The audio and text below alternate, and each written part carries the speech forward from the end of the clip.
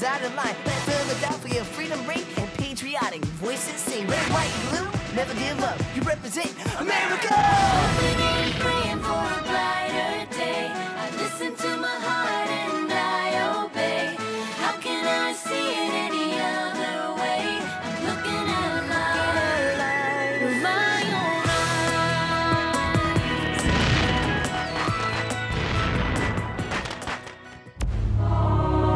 eyes. Today on Liberty's Kids.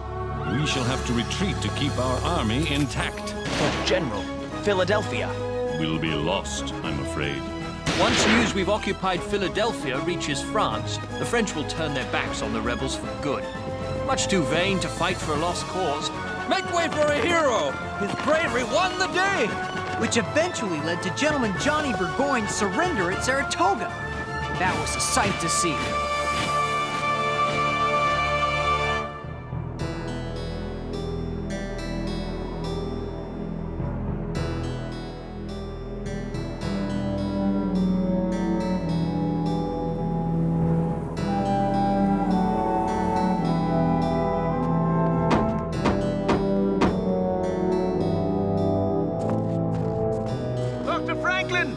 Dr. Franklin! Hello, what is it? My name is Jonathan Loring Austin, Secretary for the Massachusetts Board of War. I have urgent news from America.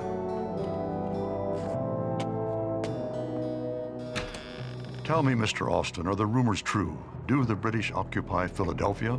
I'm afraid so. Congress has fled to York. Wait, there's even greater news.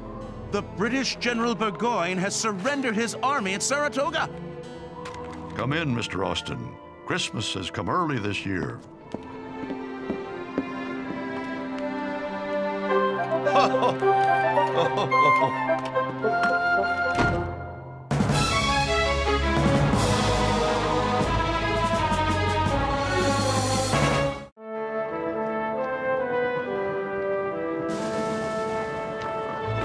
Dearest Mother, so much has happened since I last wrote.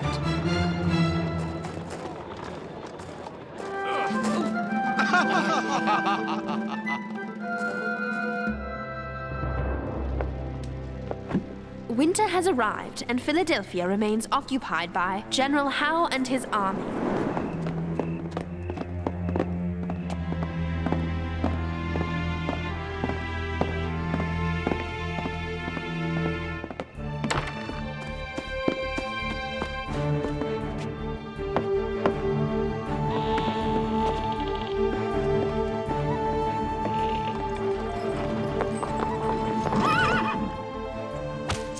Moses and James took Dr. Franklin's printing press to York before General Howe's soldiers could confiscate it.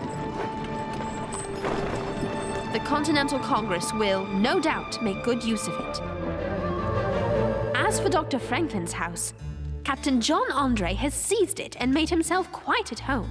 He dines often with Peggy Shippen, the daughter of a local gentleman with sympathies for the crown. The less I say about her, the better. Every night there is a ball. Well, I have gone to one or two to be polite.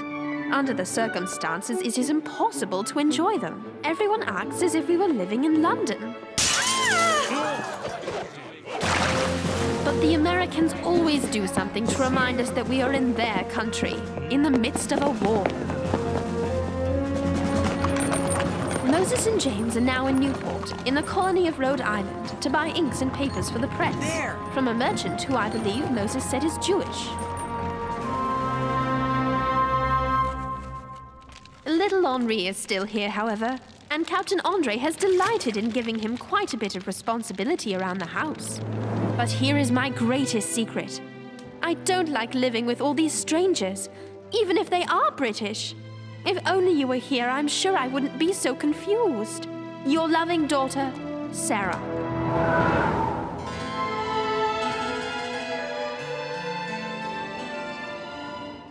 Yes, Ben, you were wise to move out of Paris to this chateau. It's closer to Versailles and far more private than my quarters at the hotel. Not to mention more inconvenient for the French and British spies. Dr. Franklin, Mr. Dean, I don't mean to interrupt, but I've just learned some very important news. Paul Wentworth, the chief of Britain's Secret Service, has arrived in Paris. What in heaven would Wentworth be doing there? He wants to meet with Dr. Franklin. Burgoyne's defeat has obviously rocked the British government. Perhaps you should meet with him, Ben? No, I want you to meet with him first. Hear him out, but commit to nothing. In the meantime, I will pay a private visit to France's foreign minister. We'll play the British off the French so we can get what we want. And what exactly is that, Dr. Franklin? Check to your king.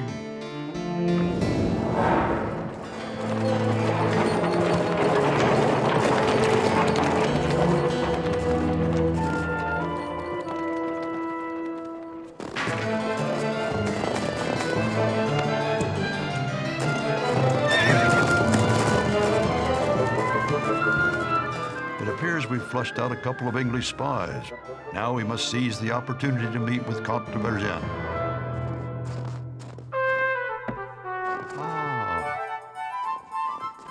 The ship sails for America in 4 days.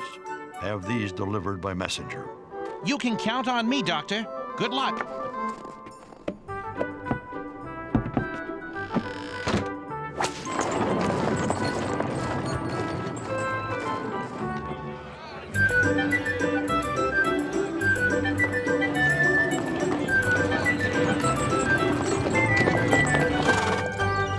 This should be the place. Would it be all right for me to look around?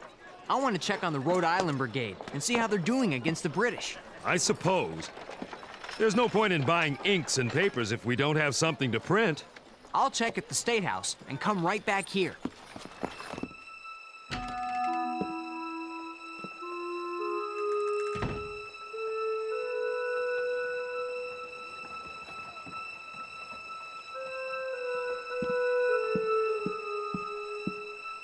That telescope's imported from Italy. Can I help you find something in particular, sir? I wrote you from Philadelphia about inks and paper. Ah, yes. Dr. Franklin's man, Moses. You've got a good memory.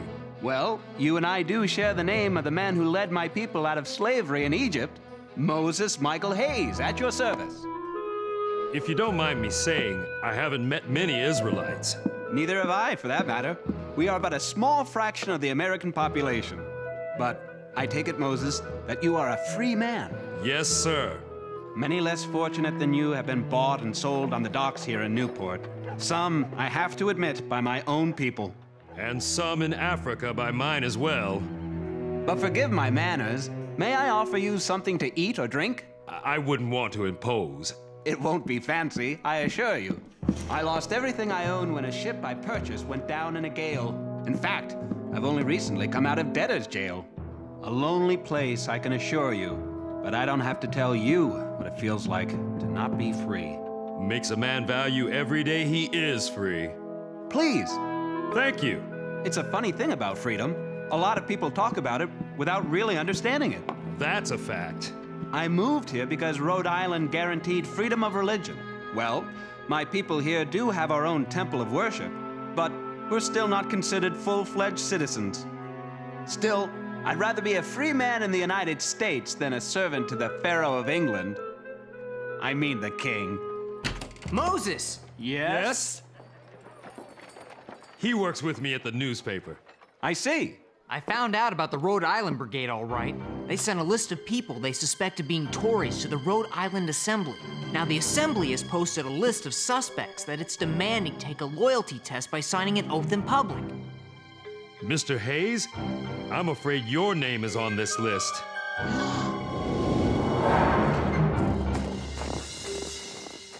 All of France is impressed with the recent American victories, Dr. Franklin. As I've told you before, the United States will win this war. With France at our side, it will take a matter of months, not years. That one looks quite tasty.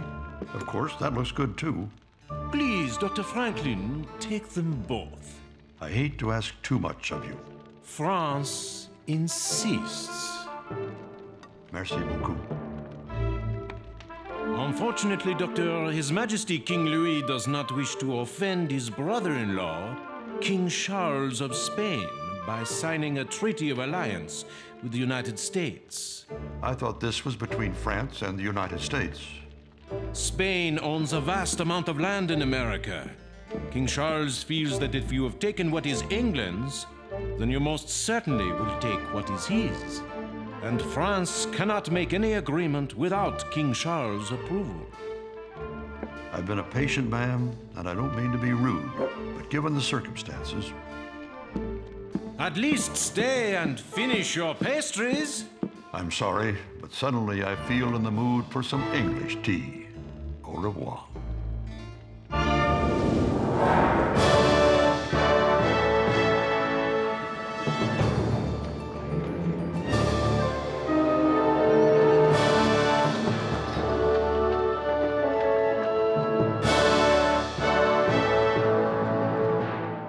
Surely now that the American capital has been taken, the rebels will see the error of their ways.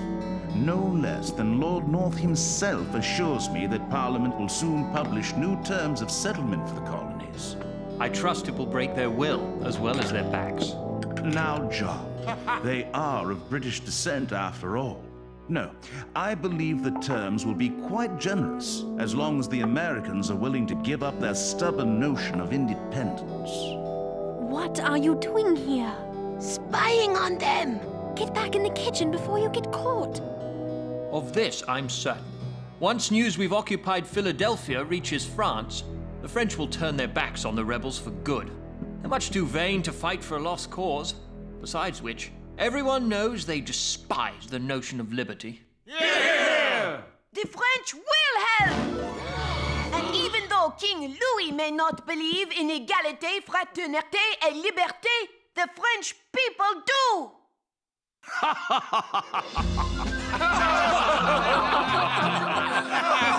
Equality, brotherhood, liberty! Hey, put me down!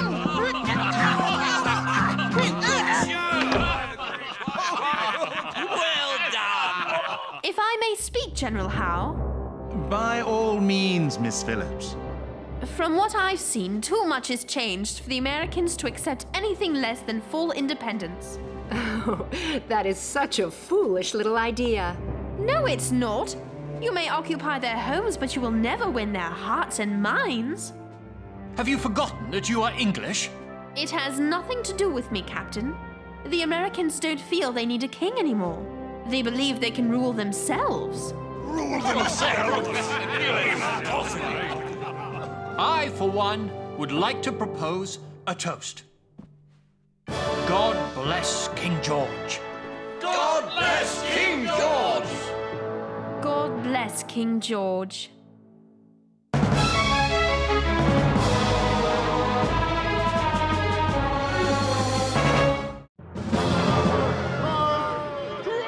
Moses Michael Hayes? Yes? What can I do for you? Moses Hayes, you have been summoned to the State House. Take him away! We don't need the likes of you. Traitors! I still don't believe it. The nerve, the gall, the absolute cheek of the British. You asked me to listen to Mr. Wentworth, and I did. But to insult you and me by offering us money and titles in exchange for becoming turncoats? No doubt Count de Vergennes already has heard the details from his spies. This is all going extremely well. Going well? I don't understand. We have fanned the flames between Britain and France. Now it's time for me to meet with Mr. Wentworth. But surely you don't intend to accept his offer? Hardly, but Count de Vergennes won't know that. There they are! Rotten Tories! Look at it! Traitors! I have here a list of men accused of being disloyal to the patriotic cause of American independence. Read the names! Get the traitors out! We don't want them here! As a representative of the Rhode Island Assembly, I am here today to demand that each and every one of the accused sign a public oath of loyalty to the revolution. Moses Michael Hayes, step forward. Mr. Hayes, are you ready to sign the oath? I have the right to face my accusers. Who here has any proof of my disloyalty? Or is it that there is some other reason I am accused? Could it be that I am an Israelite? Will you sign the oath or not? Every time I venture to Paris, I am reminded of how much I despise it. Quite a beastly place, don't you agree, Dr. Franklin? Actually, I've grown quite fond of it. I understand you're quite the celebrity here. Yet your blood is English. A man of your character, given the proper circumstances, might find a warm reception from his king and country. In other words, you'll give me a title if I betray the revolution. If you insist on being blunt, very well. Yes, His Majesty is prepared to reward those who show their loyalty. I need not remind you that much has changed since you came to France. General Howe has taken Philadelphia. I like to think that Philadelphia has taken Howe. This letter was given to me by a man at the highest level of the British government. It is Britain's determination to fight for another 10 years, rather than grant American independence. In that case, America is ready to fight 50 years to win it, which, by the way, I don't believe will be necessary. Gentlemen, I've called you here tonight because it has come to my attention that Dr. Franklin met today with the Chief of Britain's Secret Service. I'm afraid we are facing a dangerous new development. France has already lost America to Britain. Do we stand by and lose our claim to the West Indies as well? His Majesty has told me that we must prevent this from happening at all costs. We have held off any alliance with the United States to prevent a war with Britain, but we must face the fact that the only thing worse than such a war would be an agreement between Britain and America. It is time for this council to act. With all due respect, I will not sign. I will not sign because I am as patriotic as any man in this room. But I am also an Israelite in a land of Christians, and as such, I have not been granted the liberty to vote. My people have a temple here in Newport, but none in Boston, for the law there forbids Jews from public worship. Rhode Island was founded on religious tolerance, yet I am still not considered a citizen. And why? Because I worship God after my own fashion. Neither the Continental Congress, nor the General Assembly of this state, nor the legislatures of any of the other colonies have ever taken notice or provided rights to Israelites. Until such a time as we are, all of us, ready to recognize each other as equals, I will not sign this oath.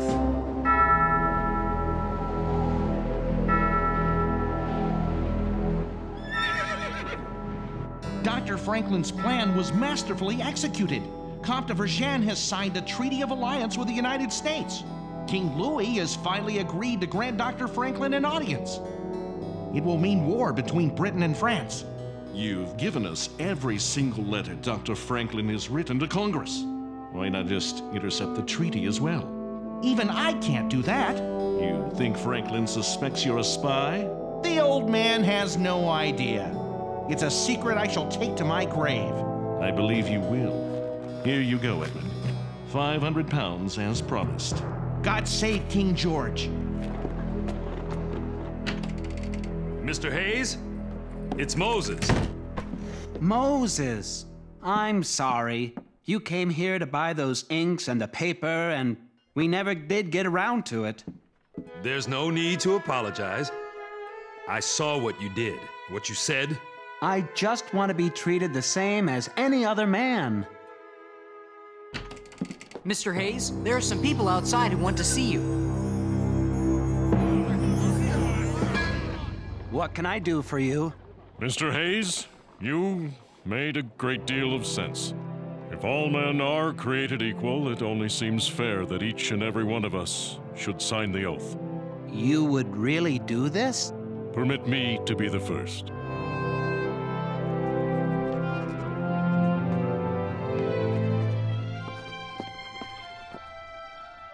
I, Moses Michael Hayes, pledge my loyalty to the United States of America.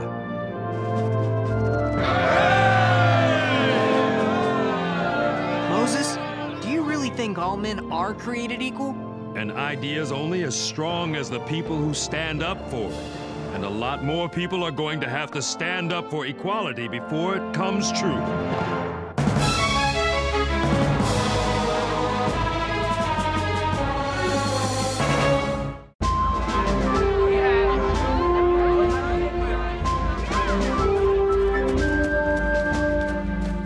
Is it true? Has the treaty from France arrived? Yes, and Richard Henry Lee is about to speak. Gentlemen of Congress, today we must admire the true wisdom and dignity of the court of France. We have worked together, politicians, soldiers, and philosophers, in a true harmony of mutual affection. This happy juncture of time and circumstance has laid the seeds of an eternal friendship. The old lion that is Britain has finally lost its growl, and France, by its openness, has won our friendship more powerfully than any piece of paper could ever bind us. If we have the courage to persevere, we shall establish our liberties and independence. All those in favor of ratifying the treaty, say aye. Aye! The Treaty of Alliance with France is unanimously passed.